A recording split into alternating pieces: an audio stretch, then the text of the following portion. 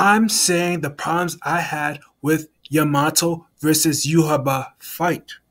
The first problem of the Yamato versus Yhwach fight is Yamato using Bankai. It didn't make sense why he used Bankai. Yamato knew that Yhwach could steal Bankai and he still decided to use it against him.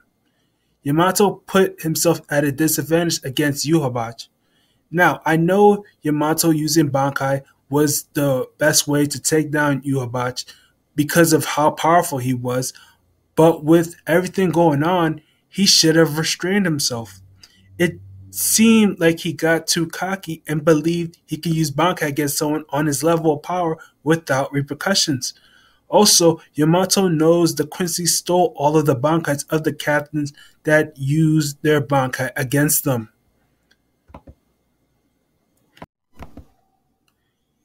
He should have thought the same thing could happen to him no matter what happened. Yamato is smart and with his vast knowledge should have known what will happen if someone takes his Bankai. He should have tried finding the medallion and destroying it before using Bankai. In addition, Yamato got his Zanpakuto sealed by Wonderweiss, so he shouldn't have thought that it isn't possible for someone to steal his Bankai when his Zanpakuto got sealed not that long ago. The sealing and stealing ability is not the same thing, but it is similar in ways. Yamato should have been ahead of his game in the fight with Yhwach. You should subscribe to my channel. The second problem of the Yamato versus Yhwach fight is that Yamato didn't use Kido against Yhwach. It is strange he never used his Kido ability against a person trying to steal his Bankai and use it against him. It would have been smart for Yamato to use the Kido ability since no one could steal it. Also, Yamato is a master of Kido and one of the best in the Soul Society.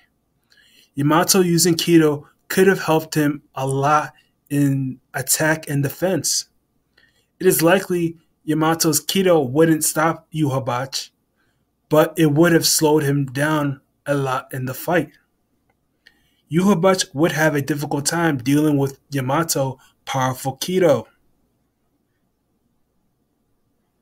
Yamato should have used Kido, and his Kido would have helped him.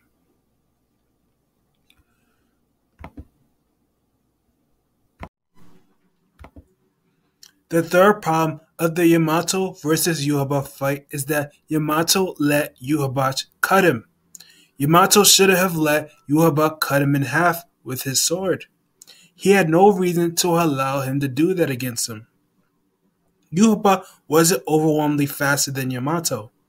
Also, I doubt Yhwach had the speed to cut down Yamato without him seeing the attack.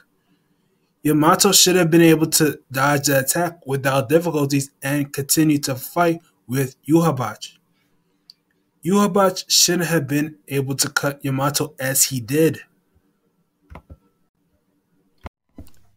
That is all the problems of the Yamato versus Yhwach fight. You should subscribe to my channel, like the video if you like the video, and comment with your opinion. Now, peace.